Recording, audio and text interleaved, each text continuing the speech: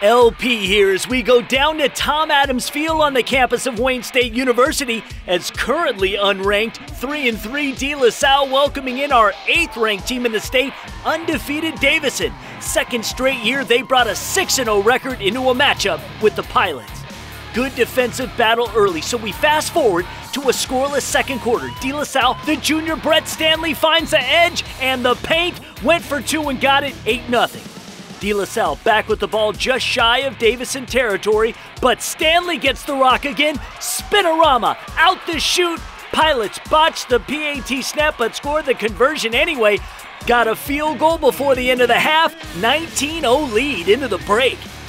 Davison came in with perhaps the hottest quarterback in the state, Mr. Football candidate Brendan Sullivan. Finding Peyton Pizzala on the sideline, treks it to the 20. But the De La Salle defense stepped up time after time, and it was just this kind of night for Sully.